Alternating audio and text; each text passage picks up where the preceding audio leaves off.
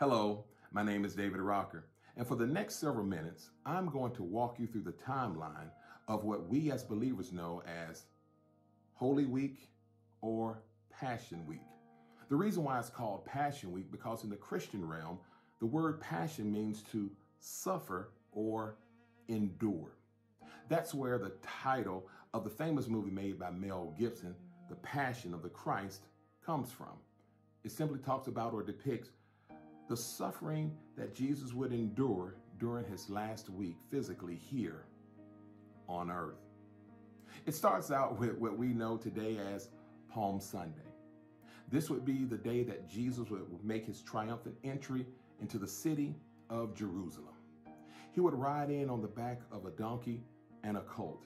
A lot of people would wonder, well, why would Jesus, being such a king and Lord, ride in on a donkey? Well, the reason he did this was to fulfill the prophecy that was spoken by Zechariah 500 years before that said the king would come riding in lowly on the back of a donkey. Secondly, it was also to send a message to the government of Rome that yes, he was coming in on a donkey, letting them know that he was a king. Let me explain it a little bit more. See, when the Roman kings would go off to war, they would ride off on their nice, beautiful stallion. But after they would achieve victory, they would ride back into the city on the back of a donkey. Jesus was sending them a message, letting them know that yes, he was a king, but not just a mere man king, but he was the King of Kings and the Lord of Lords. People were so excited that Jesus was making this triumphant entry into the city because finally they said the Messiah is making his move. He's about to come and take over Rome. The people were excited because they were saying, listen, Jesus is going to set us free as a nation and also politically. Little did they know, Jesus, as he approached the city of Jerusalem, would weep. As the people were crying out, Hosanna, Hosanna in the highest, Jesus was focused on a higher mission, on saying, listen, I'm not coming to set you free just as a nation or set you free politically, but I'm here to die for you and set you free spiritually. The people would take off their clothes and their clothing and lay them in his path, celebrating their king coming in. As I mentioned earlier, they would cry out, Hosanna, taking off palm branches off of trees and laying them in his path. This was simply a sign of adoration because they were so excited that the king was coming. Jesus, as I said, wept and cried because he knew that that would be his last week on earth. Jesus would ride out of the city, returning to Bethany, knowing that the following Sunday was coming. It is now Monday morning. Jesus leaves Bethany and he's on his way to return back to the city of Jerusalem. It's early in the morning and he's hungry. So on the road to Jerusalem, he passes a fig tree. And when he begins to look for figs on that tree, he noticed that any figs, they only have leaves. Jesus cursed that tree and said, from this point on, you shall not bear any fruit. And immediately, that fig tree began to wither. Jesus would go on and make his way once again into the city of Jerusalem, and his first stop would be the temple.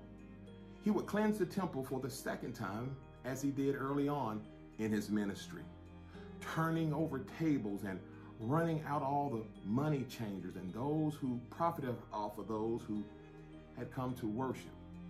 Jesus stated these words. He said, my Father's house should be a house of prayer, and you have turned it into a den of thieves. Once he cleansed the temple, Jesus would begin to teach there at the temple daily. Today is Tuesday. Jesus wakes up in the morning once again, and he's making his way back to Jerusalem. He's with his disciples, and he passes the fig tree that he cursed the day before. He takes this moment and teaches his disciples about faith. He tells them to trust in God. And when it comes to prayer, he tells them, whatever you ask in my name, believing it without doubting, that you would receive it. Jesus would later go on into Jerusalem and begin to teach at the temple. While he's doing that, Judas decides to meet with the Sanhedrin and plan to betray Jesus. Jesus, once again, after finishing teaching at the temple, will return to Bethany, all the while knowing that Sunday is coming. It is now Wednesday. Jesus does not go to the city of Jerusalem, but instead he spends the entire day in Bethany. He is planning for the Last Supper. However, Judas of Iscariot, he's in the city of Jerusalem with the Sanhedrin, planning on how they are going to arrest Jesus. Even though they're making these plans to arrest Jesus, little do they know, Sunday is coming. Today is now Thursday. Peter and John are now making plans for the Passover meal. Later on that evening, Jesus sits down and eats with his 12 disciples. After he finished eating with them, he now began to wash their feet and teach them about servanthood. He even gives Judas the opportunity to repent. Yet, Judas declines and decides to leave. This is where now, as we know today, the Lord's Supper has been instituted. After that, Jesus and his disciples, they leave and go to the place called the Garden of Gethsemane. At this place, Jesus would begin to agonize in prayer. This is when he would go ahead and plead with his Father and say these words, "Father, not my will, but your will be done." Later on, Jesus is betrayed by Judas, and he is now arrested by the Sanhedrin. He now is taken from courtroom to see the high priest. The Sanhedrin convenes, and Jesus knows what's going to happen to him. And even Peter now, as much as he said he wouldn't do it, he denies Jesus 3 times before the rooster crows. Jesus spends that night in a dark pit, all the while knowing Sunday is coming. Today is now Friday, in which we refer to now as Good Friday. But as for Jesus, this would be one of the most humiliating days that he would experience here on earth. He would be marched to 6 different courtrooms. He would be beaten on and spat upon. Some say he was even beaten beyond recognition. Even his disciple Peter, who had followed him from afar, would deny him 3 times before the rooster would crow. The people are now having to make a decision on, do they want Jesus or do they want Barabbas? The people would begin to cry out, "Give us Barabbas." Barabbas is now set free. And the people that were crying out just several days ago, "Hosanna, Hosanna in the highest," are now looking at Jesus and saying, "Crucify him. Crucify him."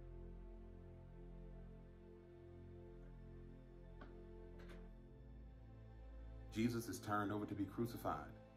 The Roman soldiers take a crown of thorns and place it on Jesus' head.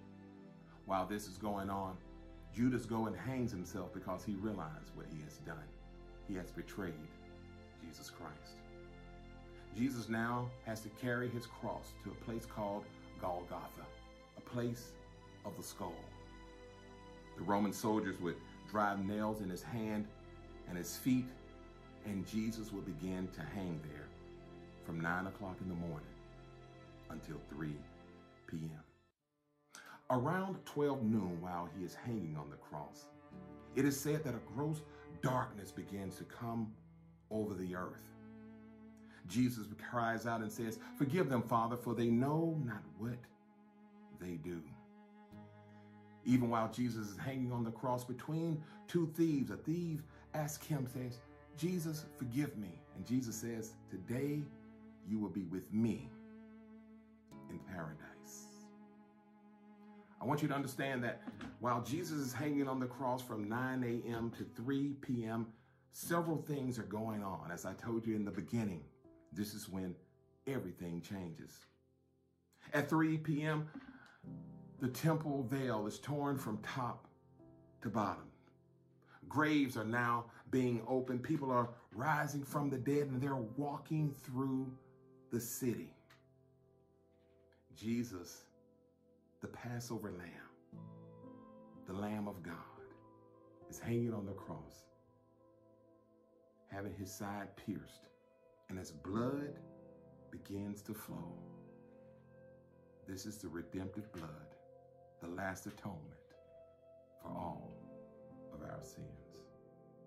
It is now Saturday. Jesus has been placed in the tomb, and the Jewish leaders are so concerned about Jesus that they request that guards be set before his tomb. They even want a seal around the door of his tomb. And Pilate grants the request. But little do they know, even though they're setting guards and putting a seal around the tomb of Jesus, little do they know that Sunday is coming. Today is now Sunday, and boy, do I have some good news for you. Today is the day known as Resurrection Day. Jesus rose from the grave. I'm here to tell you that Jesus is alive. What's so beautiful about this day is on Resurrection Day, or Resurrection Sunday, Jesus not only rose from the grave, but he made appearances. He made his appearance to Mary Magdalene. He also showed up and showed himself to two disciples as they were walking down the road. Even Simon Peter was able to see him and his other disciples. It says over 40 days, Jesus would make 12 different appearances. So listen, my friends, all of us should realize that this week, known as Holy Week, leads up to this great day right here, known as Resurrection Day. The day that Jesus conquered death, hell, and the grave to set us all free from our sins. Praise God, our Savior is alive. God bless you all, and remember, Jesus is alive and God loves you. Blessings to you.